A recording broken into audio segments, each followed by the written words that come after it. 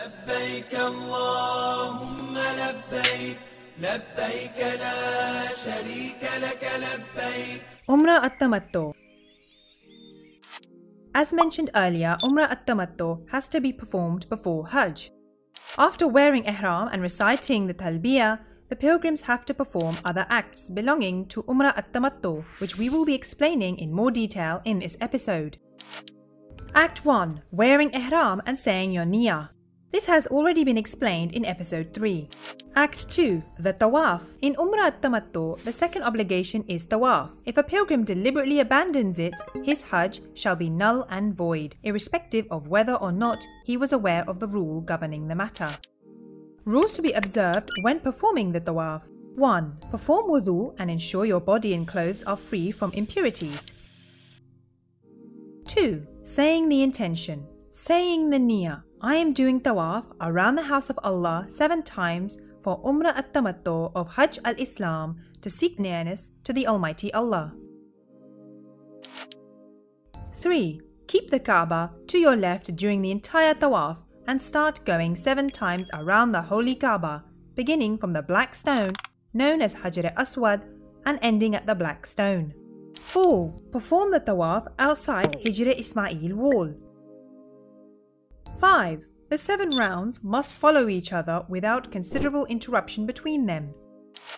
6. Pushing and hurting other pilgrims is not permitted. The tawaf must be performed by the free movement of the pilgrim.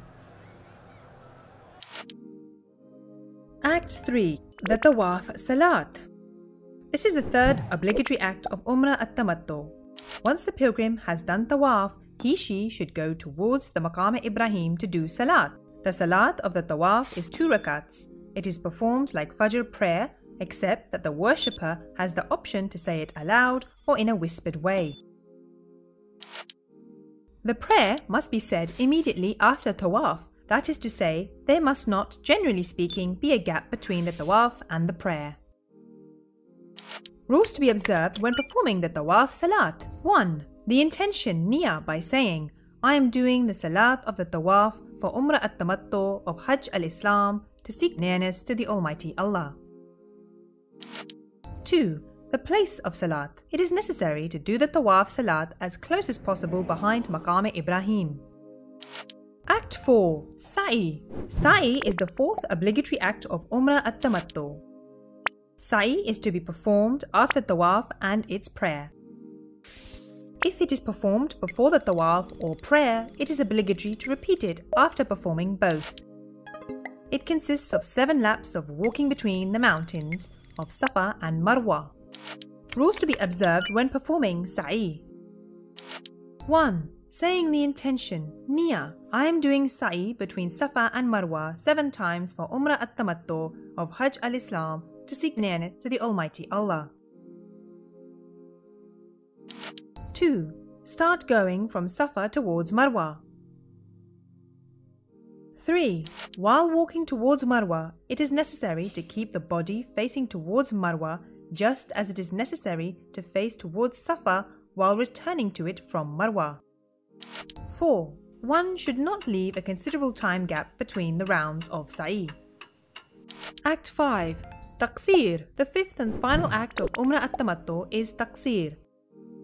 Once the pilgrim has completed the Sa'i, then he/she should do Taqsir. Rules to be observed when performing Taqsir. 1. The intention, niyyah, by saying, I am doing Taqsir for Umrah At-Tamattu of Hajj al-Islam to seek nearness to the Almighty Allah. 2. Perform Taqsir. This is done by cutting some hair off the head, or the beard, or the moustache. 3. The pilgrim must perform Taqsir for themselves first, then they can do it for others.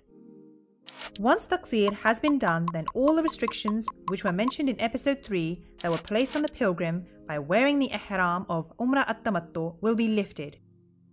It is not permissible for the pilgrim to leave Makkah before performing the second part of Hajj, which is Hajj al-Tamattu.